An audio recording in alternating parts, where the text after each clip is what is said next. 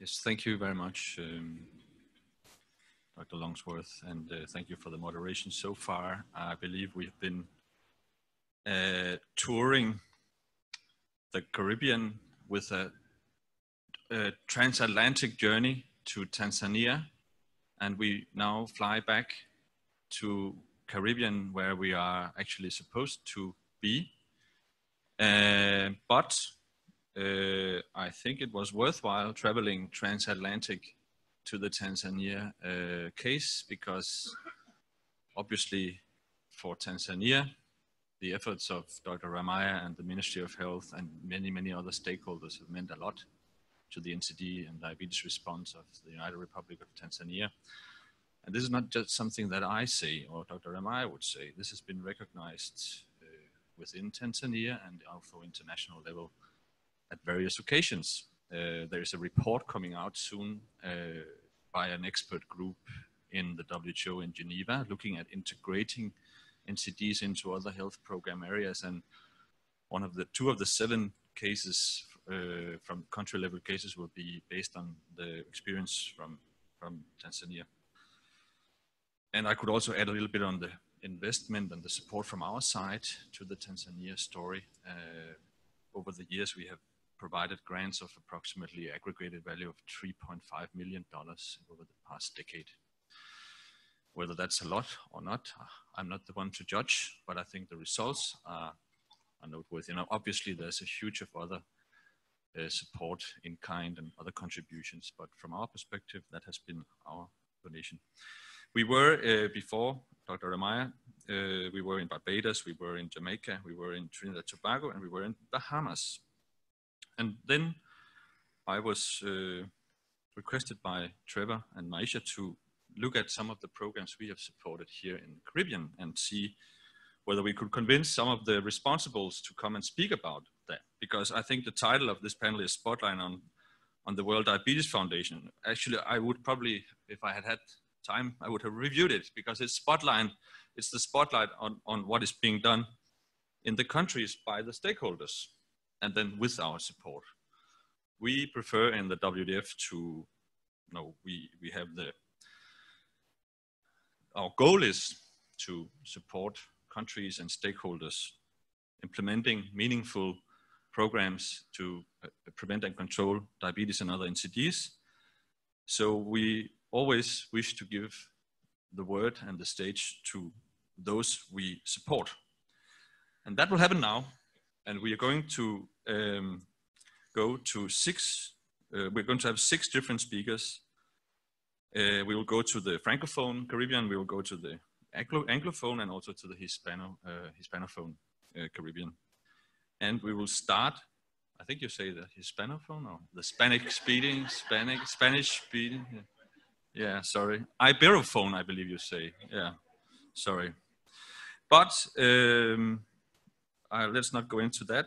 But we'll actually start in the Francophone, because we will ask Dr. Nancy Larco, who is here, from the Haitian Foundation for diabetes and cardiovascular care, to take the stage and tell us about the experience of FHADIMAC in Haiti.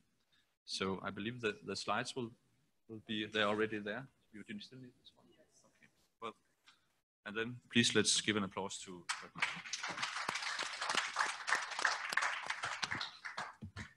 Has been said, my first language is French. So I apologize in advance for my pronunciation and some words that would be in French and pronounced in English. So I'm the executive director of FHADIMAC. Can you help me with that? I go forward, or forward is, oh, I was looking at the button and the bottom, okay.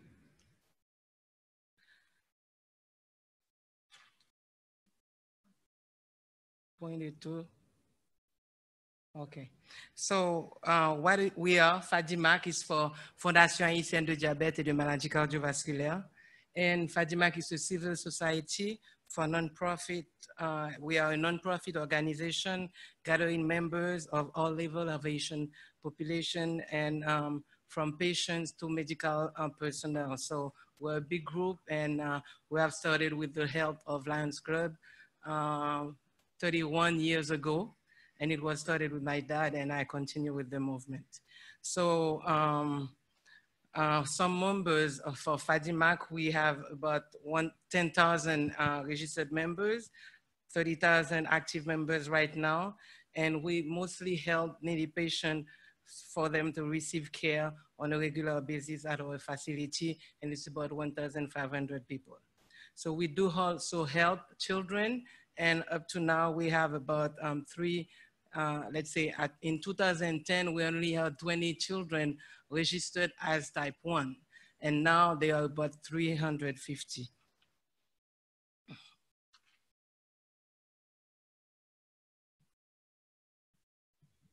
Okay, so I have heard, reading the books which are on your table, I didn't find any numbers for Haiti, and I was a little sad about it.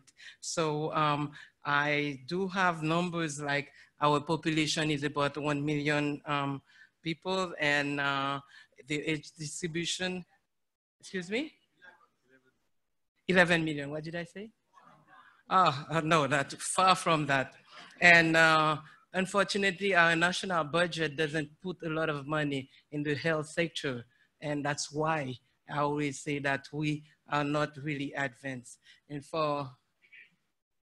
some numbers for the prevalence, that's a study that we have done many years ago. FHADIMAC we organized, and up to some years, the Minister of Health was calling us for the numbers. And I say, now we have to make a bigger study. So based on that study called PREDIAD, which was published in the Diabetes and Metabolism Journal in 2004, we have about 40% of the population older than 20 years old with hypertension, which is about 2 million, that is catastrophic.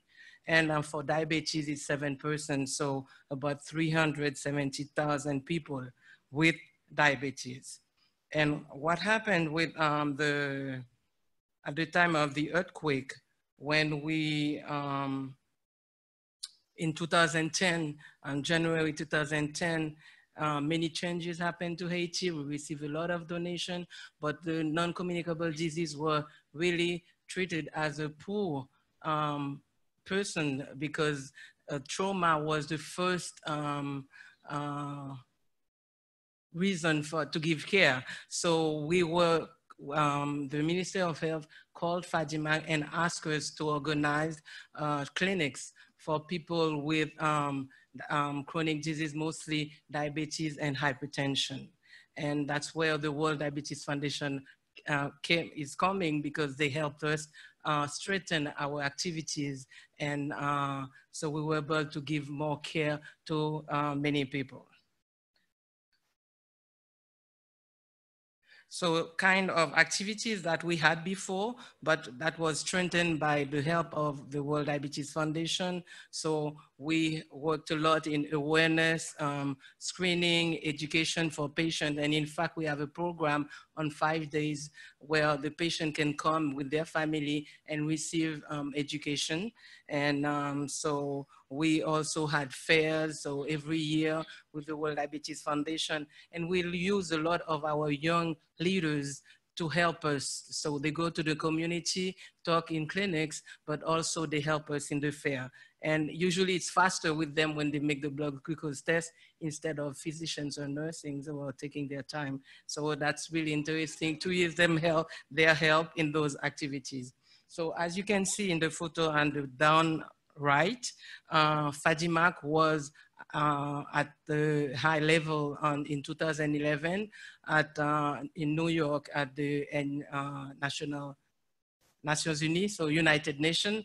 And from that time, we have been putting the pressure to ask the Minister of Health to really put NCDs in their program, and doing a lot of advocacy, but it took us time to get there.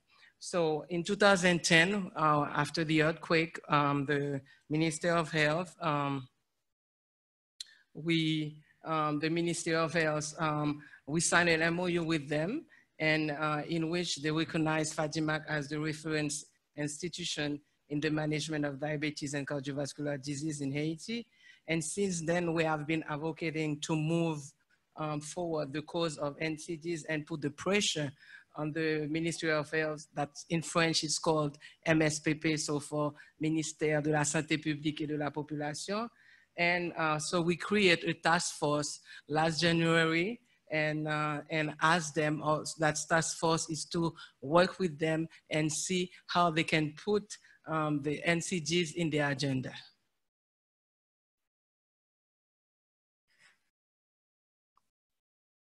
Okay, so other things that we are doing on a regular basis, that training for you educate patients, but you have to train also the medical personnel and put them on the same level as standardized training, so they can give the same speech to the patients. So we use a lot of posters and with pictures that the patient can recognize themselves in.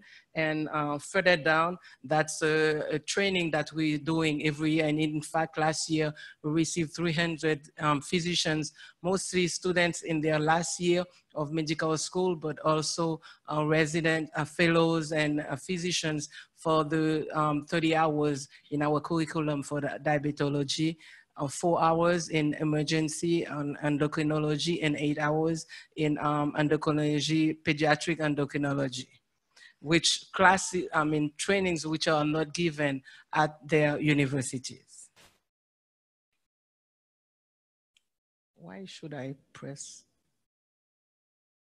Okay, we also have program for children. That's the not known groups, because in 2000, we started that program in June 2010, and we saw that at that time, people didn't believe that children could have diabetes. So a lot of them were dying, and that's the number which is written on that poster that we published, 52% of children arriving in GKA at the State University, like 6 years ago, they died because of coming too late, or the treatment was not appropriate.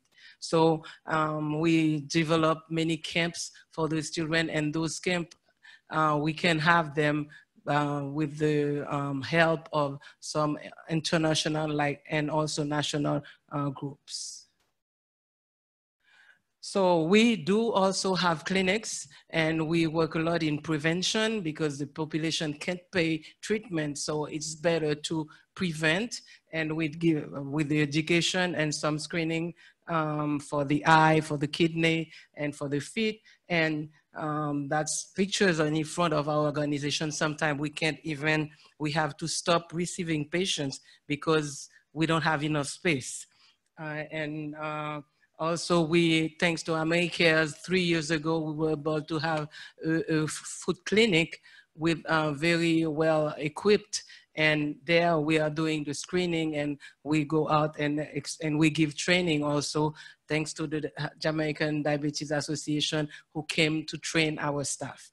And the picture it's our next project or dream, but it started because we already have the land to have a bigger center, so where we can give more appropriate services.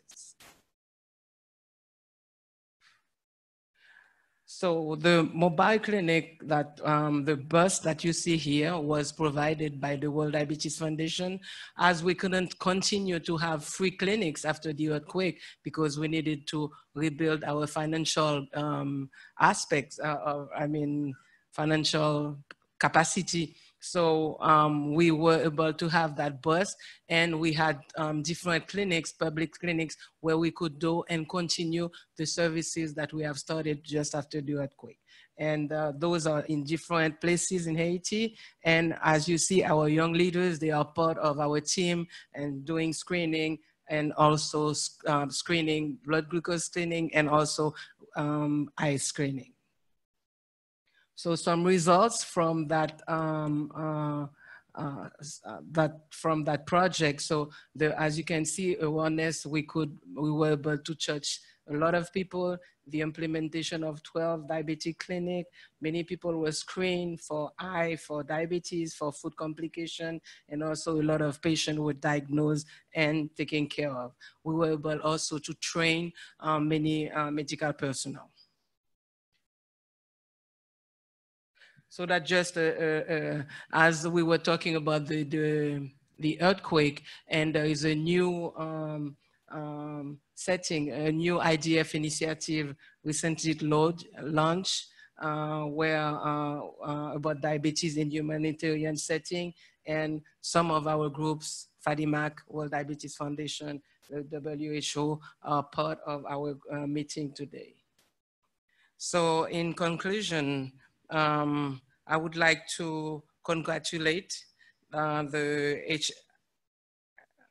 that's my speech. It has to be written because I was telling you my English is not very good. But anyway, I would like to congratulate HCC for the tremendous work they have done in promoting the civil society action in the Caribbean, where most governments lack funds. As a civil society, we have the same responsibility as our government, which is to make things move forward in our field of expertise. Even though we don't have the financial capital, we would never get discouraged when it comes to human lives. And as it's always repeated in our NCDs meetings, after all, it's everyone's business, the NCDs. Thank you very much. Thank you very much, Nancy. I think we will proceed gradually, but if there are any questions as we move along, please raise your hand and we will take it. Otherwise, keep it for the final session. This was the presentation from Haiti by Nancy, and I think Haiti is one of the countries in the Caribbean where we have had a partnership for the longest period of time. We've actually have 2 projects. This was the first one. There's another ongoing one, and I think yes, that's okay. That's okay. I'll mention it. And we also work with 2 other agencies in Haiti. But for the FHADIMAC, I believe our total contribution has been around $500,000 over the past decade. I should also have said in the beginning that the Healthy Caribbean Coalition and its focus on civil society is obviously very appealing and very relevant for the WDF. We didn't do a recent calculation, but I think we did it last year, and almost 60% of our funding support is given to civil society, broadly speaking. So this is, of course, also a sign of the fact that we believe that there is no meaningful NCD response anywhere without civil society. And we have had countries in the Caribbean with collaboration over a decade, but we also have countries where we only very recently started to have a partnership. And it's actually not even really started yet, but Mr. Castillo from Belize will give us the details. So please welcome the next speaker. It's Mr. Castillo from the Belize Diabetes Association.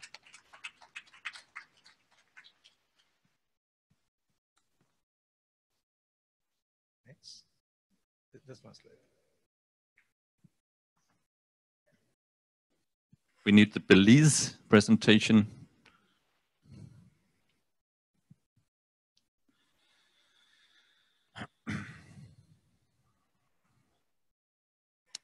And of course, I can say while we get the slide for Belize that any detail anybody here wishes to know about the modality of funding, which areas of interventions that the WDF can support. We are here, my colleague Mr. Madsen is here, and I think from the presentation by Mr. Dr. Ramaya, you were able to see what areas we fund. There are also things we do not fund, of course. There we are. Over to you, Anthony. Thank you. Good afternoon, everyone. Parents, good afternoon. Okay. All right. The Belize Diabetes Association is a support group for persons living with diabetes. We are an NGO. Our motto is healthy choices for healthy living. For us at the association level, we are challenged with many things. We look at food, medication, and exercise for persons living with diabetes. one of the questions frequently asked, now that I've developed diabetes, now that I've catch diabetes, what can I eat? Right? What can I eat? Food. We look at food.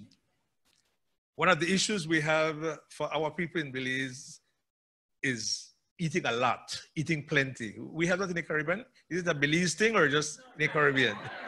Right? Plenty.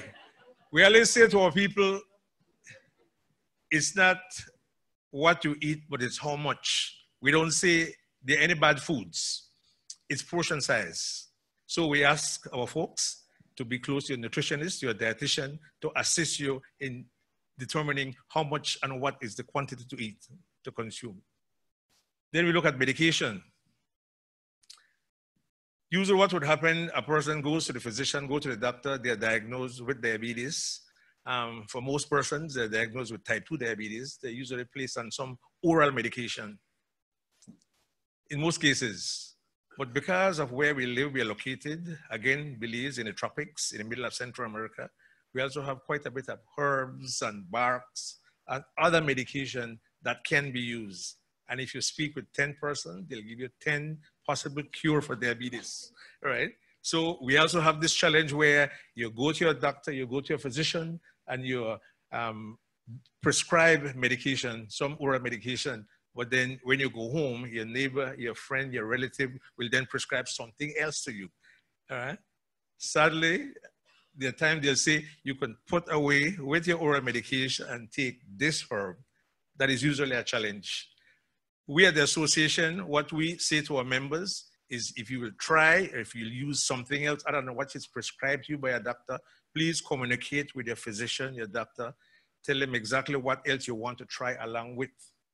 I'm certain that there may be herbs and barks and other local remedy that you can use, which may lower your sugar level, but that could also put you into crisis. So that again is a challenge.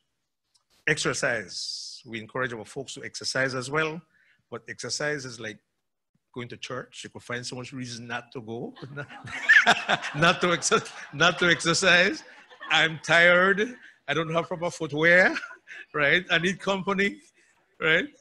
So these are our three focus: food, medication, and exercise, right? And we're quite challenged with imparting these information to our membership.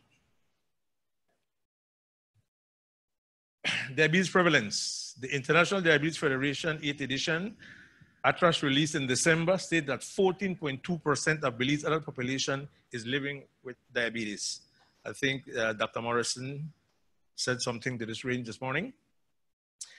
This is an equivalent of approximately 50,000 people living with the condition in Belize, and this is the age group 20 to 79. Belize is, I think, twice the size of Jamaica, but a very small population, right? We have something like 350,000 people living in Belize, right? But 14.2% is quite a number of persons to be living with this condition, diabetes, right? So we also struggle, like many of the other Caribbeans, to try to control this condition. The Diabetes Association was started back in 1991 by a group of professionals, doctors. It have grown. It is now managed mainly by lay persons. We do have physicians and other professionals who work along with us. We have meeting every third Saturday of the month. Initially, it was only in Belize City, but now we have formed branches in two of our southernmost districts, which is Punta Gorda and Dangriga. We also form a branch in the capital, nation capital, Belmopan. And we also have another branch recently formed in Corozal. Corozal was a challenge because it is right next to our Mexican border. What most persons would do from Corozal, from the northernmost border, is to just go over the border and seek attention. And they don't see the need to form a group for themselves. But fortunately, 2 months or so ago, we formed the branch in Corozal, right next to the Mexican border. And that's a growth and development for the association. Right.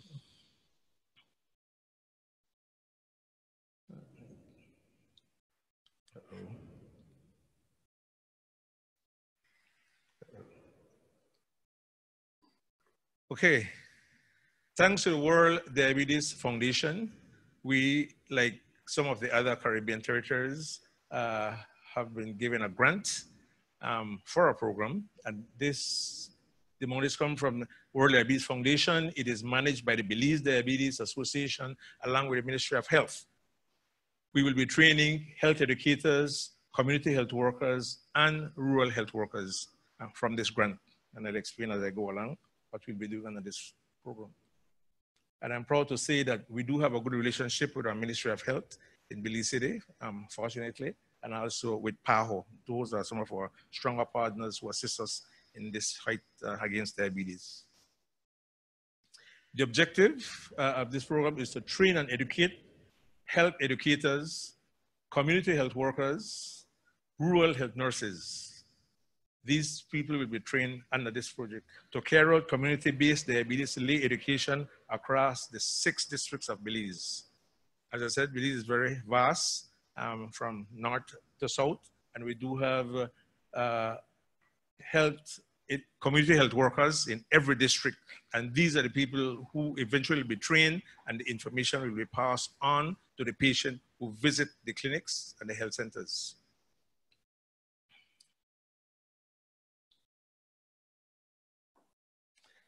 Other objective, develop culture appropriate diabetes self-management training in coordination with the diabetes experts within Belize. Belize is multicultural and multi-ethnic. While English is the official language, depending on which part of the country you are, there will be another tongue, another language which will be spoken. At a survey done, I think by CAMDE from Central America, it is stated that the persons in Belize who show high incidence of diabetes are people of color, Black people, and also Hispanic. That is like the entire country of Belize. So, right? And for most Belizeans will speak 2 languages. We have so many different languages in Belize. So the persons who will be trained, they will be trained in English, but whenever they go into their community, they may need to change their tongue, right? That they could reach to the persons that they'll be training.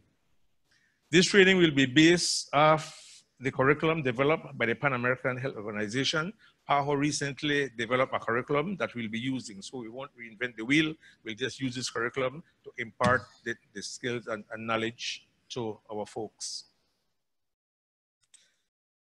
By the way, Belize is the only English-speaking country in Central America, and we enjoy both being a part of the Caribbean and also in Central America. But I feel much at home when I come into the Caribbean because I see people who look like me. Unlike when I go into Central America, then I have to change my tongue. For us, whenever we go over the border, either you go to the western or southern border or the northern border, you'll change your tongue. You need to speak Spanish. Yeah. And my last name as well, Castillo, is also a Spanish last name. Within 2 weeks following recruitment, diabetes self-management education will begin. I was hoping that by the time this program here, this ECC program begin, I would have said what we're doing. But instead, I speak on what we will be doing. When this grant was offered to us, I'm not sure, I almost think most of the Caribbean also have the same issue that we have. We received a grant in US dollars. To open a US account is a challenge for us in Belize. I'm not sure how much of the Caribbean has that because of the money laundering. It's been about almost 2 months before we could open. Just last week, Friday, we finally got the okay to open an account to accept the grant, right? We need to convince him that this is clean money. This is good money we're getting. Right? So finally, the central bank and banks in Belize okayed, and now the funds are in our account, and as soon as we go back, we will begin the program. Right. The community health workers, along with the rural health nurses, will meet with groups of 6 or 7 participant patients for a maximum of 2 hours. The team will aim to give 2 training sessions per month for a total of 6 to 8 sessions. So as I said, the community health workers will get the information and they'll pass it on to the patient.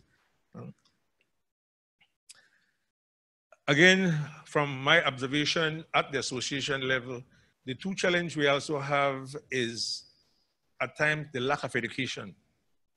We need to educate our people on diabetes. There are so many complications where diabetes is concerned. There are some folks who just don't have the education, so they don't know what to eat. They don't know about proper footwear, the frequency of getting yourself checked, etc. So the lack of education is one issue. Then again, we also have compliance. They always say for persons living with diabetes, that's one of the most uncompliant person you can find. You will hear them say things like, give it to me, let me eat or drink it, something have to kill me. Just give it, right? So we are not always compliant. So even when the information is shared and they have the education, then compliance again is another issue. So under this program, we will try to encourage our persons to do the right thing. You get the education, then be compliant.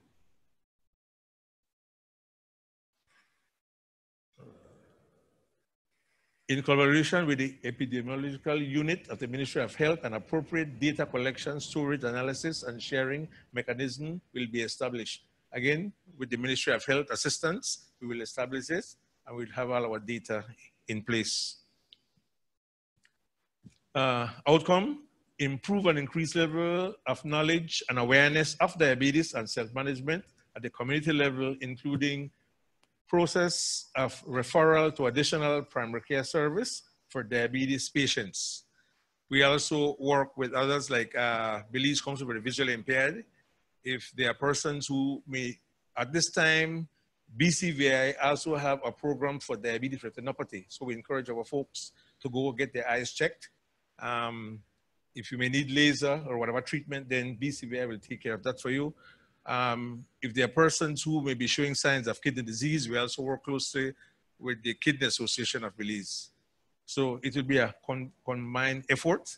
At the end of the day, it should be a better society for us. We'll have trained health workers. This information will be passed on to the patient, who will be in a better position to take care of themselves. We always say that you go to the doctor, you spend 15 minutes, 20 minutes, half an hour perhaps, right? The other remainder of time, you're on your own, right? You need to know to take care of yourself, right? So it's important for you to get the education, for us to get the education to the patient, who in turn will be able to take care of themselves, right? And have a better society. Thank you. Thank you very much, Anthony. I think that was a brilliant presentation, and you didn't mention it, but as I'm reading my notes, we're looking at around 40 primary healthcare services centers, right? Yeah. I don't know whether Dr. Castaneda from the ministry would like to comment quickly, or we can wait. I don't know whether it's okay. Okay. Thank you very much. Well, very encouraging presentation from Dr. Castillo. We will move quickly on. As Dr. Ramaya said in his overall presentation about the work of the World Diabetes Foundation, we always hope that or seek to support interventions that are part of the national NCD response, or national diabetes and NCD response of any country. That sometimes takes years. Other times we start with a proposal coming into our inbox from a Ministry of Health or an NCD, chronic disease unit, and most of the times together with other agencies, as we just saw in Belize, but also as we saw in Guyana some years ago, because we received a proposal from, well, a combined proposal developed by the Ministry of Health, the Chronic Disease Units, and the University of Toronto, which is also represented here by Dr. Ostro, who is sitting in the audience. And that has been going on for some time. And I would like to invite Dr. Kavita Singh, who is the Chronic Disease Coordinator at the Ministry of Public Health in Guyana. Over to you, Kavita. Thank you. Thank you, Brent. Good morning, everyone. So I was sitting down on the panel there. Yeah, oh, sorry, it's afternoon. Right, so I was feeling very happy because the two presenters before me seem to have been going at a very good pace. And then I'm like, okay, so there will be no rush. And then lo and behold, Professor Hassel came and started showing his time. So I'm gonna make this very quickly. To begin with, my this presentation it's gonna be very short, but it by no means the only thing that Guyana is doing as it relates to diabetes and NCDs. However, as the spotlight was on is on WDF, I've chosen to actually speak about the Diabetes Care Project, which is funded primarily by the World Diabetes Foundation. So you might be looking at my very colorful first page and might be saying, oh, it's kind of, you know, like just bumping out at you. But what I wanted to do is just reiterate that it was not just the MOPH Guyana project along with WDF or U of T, but we would have had as many international collaboration and national collaboration as you could have possibly imagined. So we had Ministry of Public Health Guyana, the World Diabetes Foundation, Orbis, IPACS, Wondor, and the University of Toronto partnering on this particular project. So what really is the Guyana Diabetes Care Project? So this project is basically a flow on from a previous or two previous projects that would have been completed in Guyana with funding from Canada, the Diabetes Foot Care Project. So this was just a follow on. So the project started in 2016 and hopefully we'll get some good word which will tell us that it will go until August 2019. As you can see, it had a total of $453,000 US total. Most of that, of course, coming from the World Diabetes Foundation. The proposal was, of course, developed in collaboration with the Pan American Health Organization office in Guyana, who provided all the technical support on the development of this proposal. And basically, it dealt with adapting 3 level 2 diabetes intervention, which comes off of the disease control priorities. So those those 3 areas were eye care, antenatal care, and health promotion. Of course, the eye and antenatal care were very new projects or new services that were implemented in the country. And the project has, it's very multi-component. As you can see, there are 5 components. The first one, which deals with screening and treatment for patients with diabetic retinopathy. The second component, also screening and treatment for patients with diabetes in pregnancy. The third one, health promotion and education. And in that particular component, we would have sought to develop and validate a tool for screening persons for, who are at risk for diabetes. The fourth component dealt with support for the redevelopment of the Global Health Information System, which is basically an electronic medical record system at the Ministry of Public Health. And of course, a fifth component, which had to do with the overall administration of this project. So,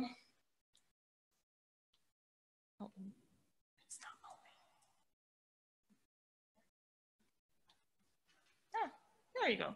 So component 1, like I said, components 1 and 2 were very much new to Guyana. So that sought to actually implement screening and treatment for patients with diabetic retinopathy. Of course, this particular component would have received additional support from Orbis and IPACS. We saw equipment being bought, 2 retinal cameras, and laser and other associated equipment. And we found in this component, we would have established a center primarily aimed at screening and treating patients for diabetic retinopathy. Of course, the training was intense and very widespread. We had trained, or we have trained 3 full-time optometrists, 2 ophthalmology nurses.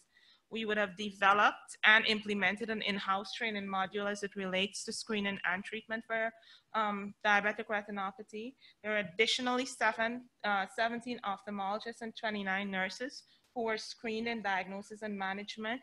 And then we actually moved into other areas to screen more medical doctors and nurses in the primary healthcare facilities to be able to actually refer patients to be screened.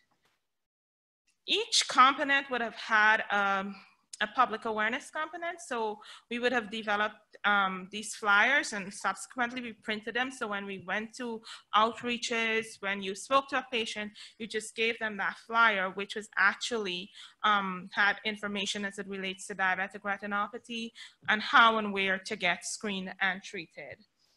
Of course, the component is also very much widespread, whereby we target the public at national events such as World Diabetes Day, World Sight Day. And there is the monitoring and evaluation component. And soon enough, we're gonna begin a client satisfaction survey. So component 200, once again, a new service. We know there is diabetes in pregnancy, but there were no established protocol at our only national referring hospital. So with help from Wound Doors and the IDF Wings protocol, we were able to develop and establish a protocol to screen and treat patients at the Georgetown Hospital OBGYN clinic for diabetes in pregnancy. Mind you, Georgetown Public Hospital is our only national referring institution, and their clinic basically caters for patients with high-risk conditions in obstetrics and gynecology. So once again, human capacity was built. Public awareness components rolled out, whereby once a patient has been detected with diabetes in pregnancy, there were reminders, encouragement by way of text messages, which were sent to those patients' phones. We would have also printed a booklet for them to take home, which outlined, you know, what foods you should eat, how you should exercise, how often you should test, how you should take your meds. And of course, they're always actively involved in all of our national events and Health Day celebration. So as it relates to the monitoring and evaluation segment for this component, we have now established the module for diabetes and pregnancy on the GHIS. And so far, 33 patients have been entered into this database. And the entering of the data is currently ongoing. And to date, we have screened 1,090 women at this clinic for gestational diabetes and diabetes in pregnancy. And we've had a total of 276 patients with gestational diabetes who were diagnosed. So that gives us a prevalence of 26% thereabout, which is very high. Component 300, that comes directly under the Ministry of Public Health. So what we did was to integrate diabetes education or more diabetes education and awareness into this component, but it wasn't by itself. It was very much paired up with all of our other promotional activities, our awareness, our sensitization campaigns. However, point to note here is that we would have started the development, and we're currently in the process of validating the Guyana diabetes risk score. What really is the risk score? Is just 8 simple questions that's administered to the patient or the participant, I should say, and then a blood sample is taken off for HbA1c, and then you correlate it to see if it actually will has any correlation towards that patient developing type 2 diabetes. However, in November last year, we would have used the data that we were currently collecting at that point in time. And we did a multivariate regression analysis, which actually gave us an accrued ratio of 0.829, which is almost close to 1. So it's telling us we're kind of right on target. And the fourth component, which is the Global Health Information System, which basically Guyana would have developed an electronic medical record a couple years ago when I just became a doctor in 2009, but it lacked work and there was no funding, there was no infrastructure to continue it. So this project actually provided the funding, providing the resources, the human resource in order to make this GHIS a reality. And currently we're piloting it in one health center, but I see the potential outcome of this module is actually that we're gonna have an electronic NCDs registry. And of course, the fifth and final component, which has to do with the administration, and I'm not going to bore you with that. So thank you. Thank you very much, Kavita. To us in the World Diabetes Foundation, this is an example of quite a complex approach with 4 different components under a national NCD response governed by the NCD unit of the Ministry of Health, but with involvement of a variety of stakeholders. So I believe this is multi-stakeholder approach or multi-sectoralism, and there are many components, of course, that Kavita couldn't include in the short time she had. We will move on. I think we keep questions to when we are at the end. But the next presenter is Dr. James Hospitales from CARPHA. And we're going to move a little bit the focus, because the first 3 presenters have looked very much at control programs, awareness programs, risk factor awareness programs. But this 4th country case that we have included in this panel looks at a school-based intervention and a childhood obesity prevention program in 2 of the smaller island states of the Caribbean, in St. Lucia and Grenada, but implemented through the CARPHA. And I guess I don't need to say more, because James will tell us the details. Over to you, James. Thank you very much. Is it afternoon yet? Good afternoon. I'll try and be quick. Thanks for the opportunity to present. We were very happy when this project was accepted for funding and beginning to go more upstream to try to prevent childhood obesity. The agency, CARPHA, incorporates some of the functions of the former Caribbean Food and Nutrition Institute and works on surveillance, on policy, guidelines, research where food and nutrition are concerned. And this project is going to aim to identify factors in those 2 countries that play with the consumption of healthy food and physical activity in Grenada and St. Lucia, to document them and really think through what are the barriers to this and what kind of interventions are feasible in those settings in those countries. Identify the main physical, economic, sociocultural, and political factors that impact eating and healthy eating and physical activity, rank them, determine which can be influenced in the 2-year intervention period and whether any difference has been made. The project is $225,000. Here are the phases: baseline, intervention, and evaluation. And the intervention including students, teachers, and families, including CAP studies, anthropometry, and fitness measurements, focus groups, training, and so on.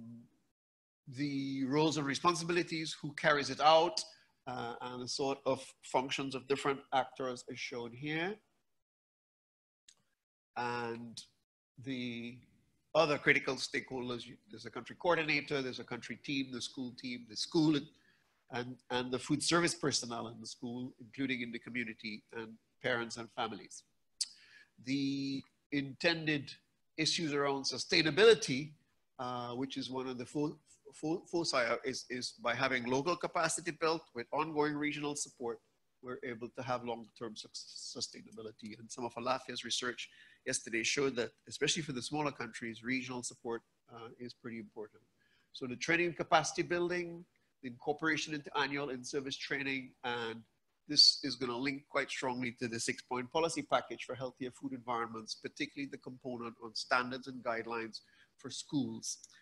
Give a lot of insight into how you actually implement that aspect of the policy. Benefits, the engagement of a range of folk and bringing them together to work in this, including the food outlets in close proximity. The families who are in those schools will immediately benefit, and it'll add to our practice-informed policy nationally and regionally at CARPHA. The longer-term potential impact, of course, is better educational attainment, healthier individuals, more productivity, less cost. The end. Thank you. That was definitely on time, and that didn't mean that it's not an equally important program in the view of WDF as the others. Definitely our funding support to prevention and school level programs as this one, a whole of community response has increased in recent years. We have a number of examples in Mexico, here in the Caribbean, but also in Africa and in other parts of the world, even in the Marshall Islands in the Pacific Ocean, where we are looking on very focused, supporting very focused programs at the school level. And of course, as I said before, all our information is available on our website, or you're welcome to contact me or my colleague, Mr. Madsen, if there's any inquiry about anything on the way we work. And I should also say that what we also attempt with this panel is to show the different categories of partners that we work with.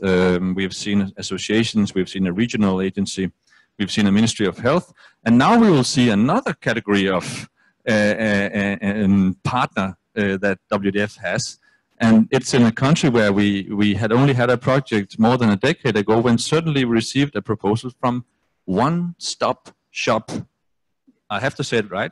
One Stop Shop for chronic diseases. But I think I'll not say any more, because Dr. Helyante McDonald will give us the detail of this interesting program in Suriname. Over to you. Thank you. You know, when you're not at home, when everybody consistently misspell your name or mispronounce your name, but you surely know you're at home when you enjoy the hospitality, the friendliness, and you share so much which relates to issues, challenges you face.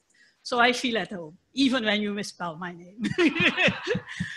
But then it's not about me. It's about the story I would like to share with what we are doing in Suriname. And as you may notice, I'm not English speaking. I think in Dutch and I speak English. So forgive me when I mispronounce or maybe even use the wrong words, but the intention is great. Short presentations, because some of you are looking like you could use lunch. But what I will do is shortly introduce our organization in Suriname, and with great thanks to the World Diabetic Foundation, which funded our project. I will talk you through the project, give you some insight on the current project status, but more than that, what our ambitions are as the one-stop shop and the challenges we face. And then I'll close off with our maybe small CSO, but our ambition to maybe redefine the whole health sector in Suriname, which is required as we are facing the burden of NCDs, which are also challenging our organization. The history of our organization, but I'd like to give a history of the history. Our Diabetics Association was established in 1989, a patients association. And by 2001, I believe, it was a small survey that demonstrated that only 21% of patients seen during that survey of 90 clinics of general practitioners in the coastal area were well regulated. Only 21% of diabetic patients were well regulated. In 2002, we introduced a national DM protocol for general practitioners. And the first project funded by WDF was in somewhere between 2004 and 2008, which assisted with the training of the first diabetic nurses within our country, laying a foundation for diabetic care. Our one-stop shop we have 3 locations. We operate from 3 locations.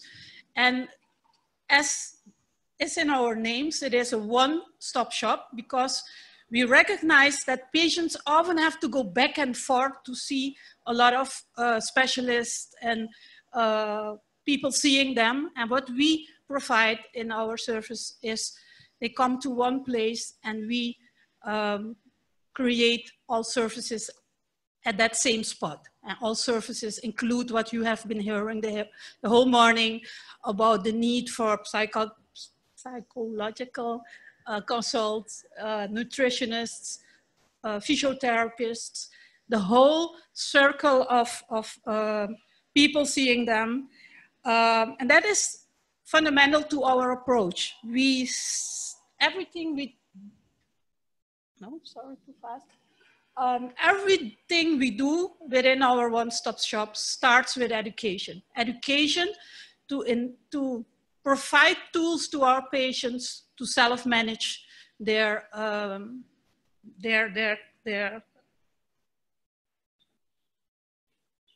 condition. Thank you. So our focus is on primary and secondary education, and we, as much as possible, we integrate prevention, support, and care. And what does education look like? In the coastal area, we take our patients, our clients, we don't call them patients, we take our clients to a 12-week education program, which starts off with basic knowledge about their condition, about what is the process is happening within their system. And during that 12-week process, we also educate them on, we cook with them. At the spot, we prepare a meal where we show them what are the right portions of anything to use in a healthy meal. But not only that, we exercise with them. We exercise them, and every client needs to come with at least one companion, one peer, not necessarily a DM patient or client, but somebody in the support circle around them, which knows, who after the education 12-week program knows what is going on and how support should be given to that respective client. That is fundamental to our approach. And then came the opportunity, and I'm here because I did wrote the proposal and I did the early stages of the project development. Because if the quote that resonated with me yesterday, because it's so much what we do, is we realize that in what we offer in the coastal area, we were not equipped yet to provide that same level of service to those living in the interior of Suriname. But because of the quote which resonated with me so much yesterday was, we need to forward in the armor of social justice, armed with a sword of information. And because of that social justice came the project to expand our services to the southern part of Suriname, being the hinterland, where maybe 10% of the population live, but they face the same challenges. They have the right to the same level of services we provide in the coastal area. So what we did is, I'm not gonna read it, you can. I think we have to also, in the interest of time, let's advance the presentation, please, Ms. Okay, I'm speeding up. These are the objectives of our project, and over lunch, for those who are interested, I can give you some more insight. This is an overview of what we are doing, and this is where we are now piloting, and these are some impressions of the process, going to places within the interior to make sure that everything we provide in the coastal area, culturally sensitive, makes sense to those persons living in the hinterlands who might not necessarily have the same diet, the same way of taking care of their. What are the challenges we face? As we are growing as an organization, we do face some major challenges, and that those are more or like the same we heard earlier today, so I can speed up there. But maybe pause a little with your permission in our ambition for the coming years, and that we start out as an NGO and CSO which focuses on DM, but we recognize the challenges and would like to be at the center of excellence, not only on diabetic care, but also on NCDs at large, but also discuss the health system at large.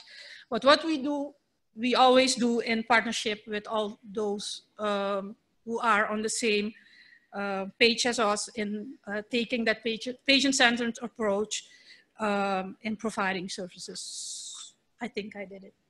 Yes, but that was a very fast end. I think there was one thing that was very interesting, Dr. McDonald, is the way the OSS organization was established. Can you just tell the audience 2 seconds about how did it emerge? Because Can I think have that's 2 minutes. 2 minutes. Okay, that's fine. Not 2 seconds. 2 minutes. Yeah, 2 minutes. By 2003, we emerged from the Patients Association, and we came out of a collaboration, thank you so much, from the Ministry of Health, the 2 founders who were general practitioners, and the patients organization. And our ambition is to always stay close to where health services are provided. So our main locations, we now have 3 locations, one to the academic hospital in the capital, the second one close to the largest regional hospital in the most western district of Suriname. And the third one is where our general administration is, but also WOUND and our education services, which is in a residential area. But there's another thing, since I have not used my 2 minutes yet, there's another thing I would like to share. In expanding our services to the hinterland area, we are working with a medical mission who has a tradition of more than 100 years providing medical services to the hinterland. So what we are doing in this specific project is connecting to their infrastructure of 50 clinics all across Suriname in the hinterland areas, and in partnership with them, expand the OSS method of providing diabetic care. And that's quite a challenge because we are a young, flexible organization. They are a rigid, established organization. So in project management terms, we are finding our ways of collaborating in a most efficient and effective way. Thank you very much, Mr. Let's give a round of applause to this quite extraordinary program in Suriname. And another reason for us to wishing to show the work of the OSS is that the World Diabetes Foundation has always given priority to supporting agencies who go that extra mile to reach communities which are not easily accessible. And I think the hinterland of Suriname is one such area that you don't easily access. So I think that's a special priority, and we would like to share the information about the way WDF gives priority to selecting grantees. I'll ask the audience for another final 10 minutes of energy, and then I think soon we'll be at lunch. But there is another very important, the final presentation, which is from the Spanish-speaking Caribbean, and it's going to be presented by Mr. Edgar Castillo of the health NGO called Health Horizontes International, working in the Dominican Republic. And after the presentation of Mr. Castillo, my colleague, Mr. Madsen, will make a very, very short announcement about our work in the humanitarian setting. Maybe those who were very alert in the beginning saw the slide of Nancy, where there was a list of names, and Jakob, Mr. Madsen's name was there because he's part of that group working on NCD responses in humanitarian setting. So I'll give the word 1 minute to Jakob, that's all you'll get. And after that, there'll be a very final announcement before lunch, which we will save until that time. But over to you, Edgar. Well, hello everyone. As Mr. had mentioned, my name is Edgar Castillo, and I think I am the only Spanish-speaking person here. So, oh, sorry, my mistake. Me equivoqué, disculpen. Well, I'm representing Health Horizontes International, an NGO that works in the Dominican Republic towards the improvement of community health, but it specializes in the improvement of primary care system improvement. I would like to thank the WDF and but also the HCC for inviting us to share in this special forum. During this presentation, I will share with you the outcomes and the challenge that we had in the implementation of the first part of the project in partnership with the government, the civil society, and the WDF, but also a second project that we are currently deploying at the Dominican Republic. As a framework, I will share with you some important facts. In the DR, nearly 35% of death causes are due to chronic diseases. Currently, 31% of population has hypertension and 10% has diabetes. It is expected that we are going to have like 1 million people by 2030 affected by diabetes. And related to obesity and overweight, nearly 37% of persons has overweight and 27% has obesity. Moving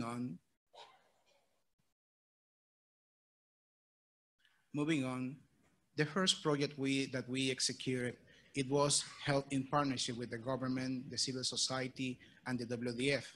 Representing the government was the Dominican Ministry of Health that is in charge of the directory of the system, and the Servicio Nacional de Salud, SNS, which is in charge to running the hospital and the clinic of networks, the DR.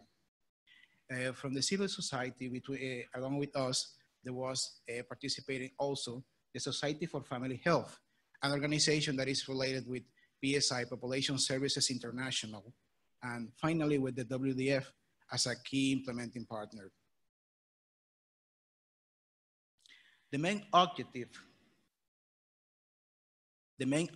of the project is to improve the knowledge and capacity of health providers and community health workers in Puerto Plata, a province of located in the northern region of the Dominican Republic, to provide prevention, timely diagnosis, and quality healthcare in diabetes treatment. This objective, we divided into three specific ones. But before mentioning that, I want to let you know that, as discussed yesterday, we are in line with the general agreement of improving primary care systems to strengthen the NCD fight. The specific objectives were to train health providers and also to the community health workers so they can be able to provide quality health care to diabetic patients and the general population. As the second specific objective was to assessment of the risk factors among the population. I mean, assessment of age, body mass index, private diagnosis of hypertension and diabetes of them or even on their families, and the level of physical activity. I mean, the exercise, if they do exercise or if they incorporate exercise in their lifestyle. The third one was to promote the empowerment of the population to take care of their health status and incorporate physical activity, but also a healthy lifestyle.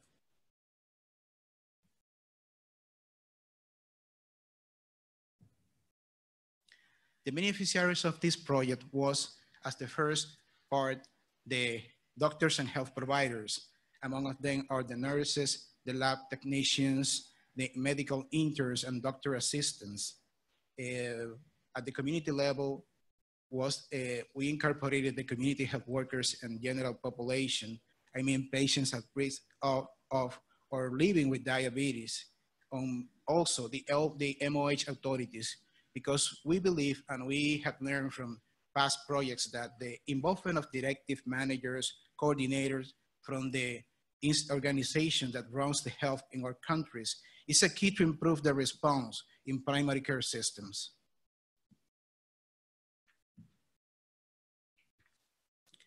The project execution process that we used to put in place this intervention begins with the selection of the primary care centers when we use a screening system to assess their functionality, the level of quality, I mean the knowledge that health providers and they have and the capacity to solve different problems, I mean different issues related with the health service when serving diabetic patients. Through this screening system, we screen like 15 primary care centers, and we selected 12 among them due to their accessibility level, the presence of the community health workers and doctors, the number of, the population related to that center, and the equipment that they have to improve their quality of service. Moving forward, we train the personnel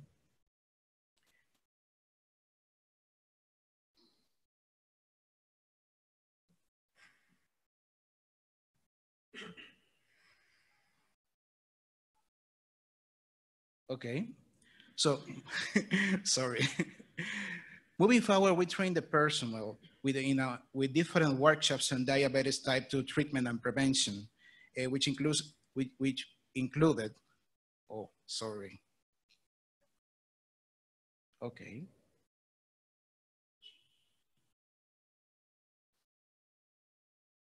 There we go. Yeah. Quiet. It used to happen when live presentations. Well, talking about training the personnel of these primary care centers, we trained them in the handling and treatment of diabetes type 2, but also including information about the biological and conceptual framework to ease the remembering of the concepts and their applications. We included also the complications and the diabetes handling and prevention. And at the side of the community health workers, we included them to be trained with a special manual, a special handbook to allow them to provide care, counsel, and to access the people, to let the population know about how to handle the situation. At the strengthening of primary care systems, we work with them with monthly sessions to track progress with the health authorities and evaluate achievement of coordinating next steps at both the national and local level. And sorry, I think it has passed along. Just keep going, still it's fine. Okay. In the interest of time, let's move on. Okay. Okay. So at population level, we applied a screening form to evaluate different parameters at population level. But as the presentation is moving on, I will, sorry, I will wrap up with this. We had gathered different special outcomes. At the supply management, these primary care centers receive improvement in their supply chain management area. But also there was a screening and also an evaluation to determine and to modify the drug therapy that was used at patient level.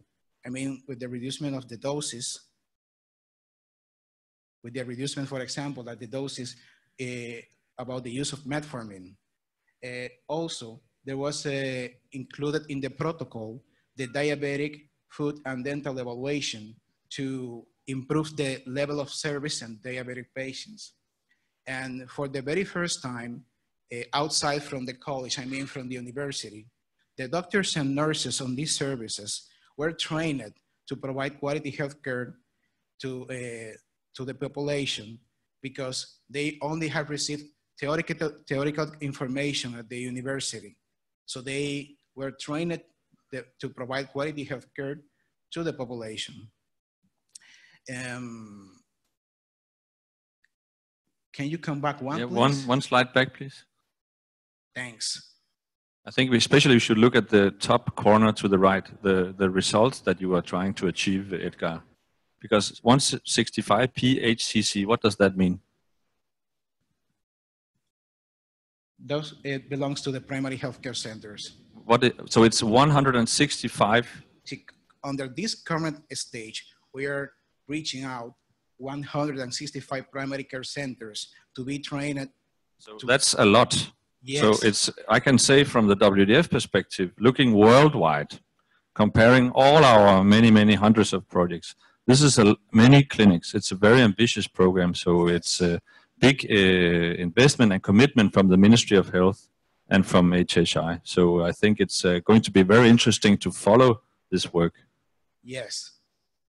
So also we have begun to visit. You have a lot of courage.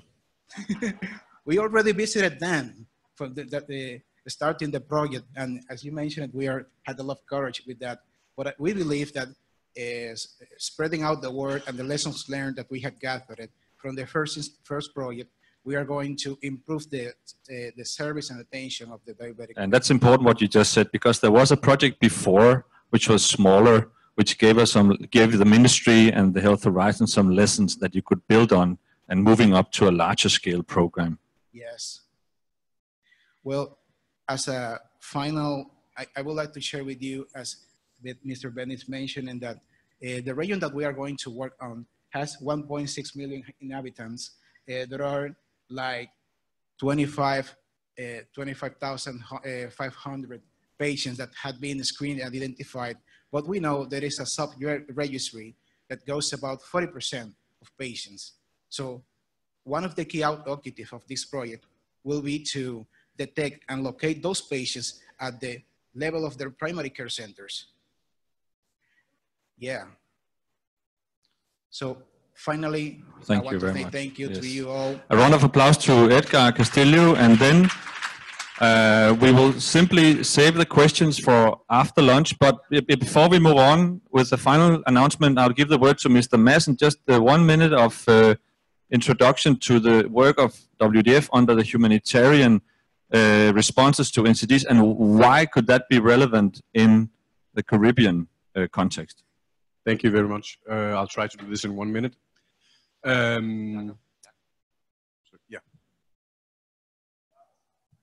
Yes, I'll stand here.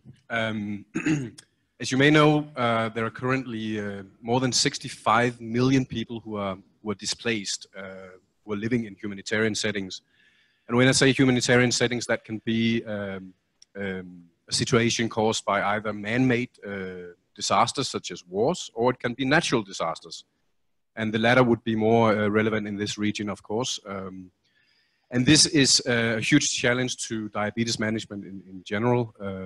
First of all, when you live in a humanitarian setting, the probability of you developing diabetes is much bigger because of the food environment, the exercise environment, but also because of psychosocial stress, which is caused by these situations. At the same time, the challenges related to diabetes management are really exaggerated several-fold compared to other low and middle income countries. There are huge challenges related to access to prevention and also huge challenges related to access to care, of course. So because of these challenges, the World Diabetes Foundation has recently enhanced this area of work on top of all the other stuff that we're doing. So we are expecting a lot of increased attention to projects related to humanitarian settings, but also to advocacy initiatives. So with these words, I just wanted to flag that new initiative, and I hope some of you might be interested in this area, and you're welcome to contact me. And we've seen from where in our part of the world that the Caribbean has been hit by hurricanes, and you have had an earthquake in Haiti, so probably some of this work that we are looking at could also be relevant to your concept. But please approach Mr. Madsen. Then I was told by the moderator to open up for questions before the announcement. I don't know whether anybody would like to make a question, or let's keep them from afterwards, right? Yeah, because then we will move on to the final announcement we have, if you allow, moderator. I hope you've been able to see how WDF hopes to support the implementation of meaningful diabetes and NCD responses, prevention and control, following national strategies, following the Global Action Plan goals, following the best buys defined by the WHO, looking at how we can achieve those goals on halting the rise in diabetes and obesity, a 25% reduction in mortality, and all the other goals that we have to achieve. We support programs also looking at countries that are especially exposed to the burden, and among these are small island states. We have for many years supported the Pacific region and also small island states in the Indian Ocean, and we have, of course, as you've seen, also supported small island development states in the Caribbean, but not to the extent we had hoped. So we were delighted when we received a proposal from the Organization of the Eastern Caribbean states, OECS. And that's a few months ago, and it was received by a person who is here, Dr. Kathleen Radix, from the health sector of the OECS Secretariat. So what we want to announce today is that that proposal has just been approved by WDF, and Mr. Radix will, Dr. Radix will just get 1 minute to tell it what it's about, and then we would like to invite the countries who are going to be part of the program, and we're looking at Antigua, Barbuda, Dominica, Grenada, St. Lucia, St. Vincent, and Grenadines. But you will tell a little bit about that, Dr. Radix. You will only get 1 minute because people want to go for lunch, and then we'll have a photograph of the announcement.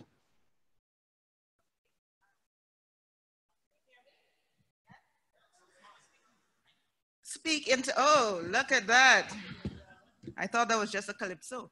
Okay, so Your Excellencies, distinguished guest delegates, thanks to Healthy Caribbean Coalition for allowing me some of the precious allotted time to just say some thanks.